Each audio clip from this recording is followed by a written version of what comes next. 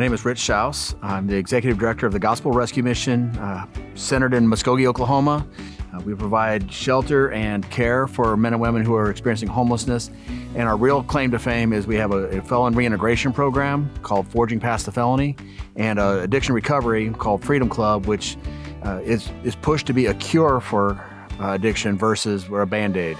My wife was friends with someone who did sound and worked on podcasts, and they happened to be doing that for the Acton Institute, doing their podcast. And I heard James Whitford, my wife goes, "Oh, you got to hear my friend's work." And it just happened to be his week. So I think God just kind of ordained that. And I was listening to his answers to questions and what he was saying. And I thought, this guy is saying the same thing that I've been saying, beating the same drum I am.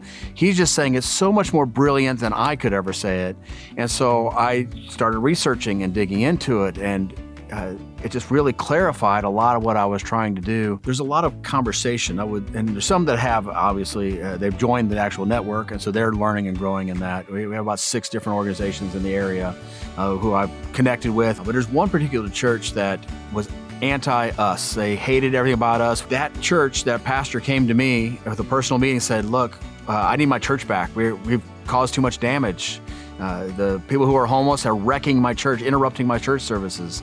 We got to do something different. Can you teach us how to do this different?"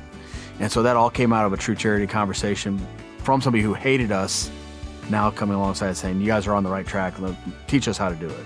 If you really love the people that you're serving, and you love them beyond just a moment, you love them for eternity, then you're going to want to do this the very best you possibly can.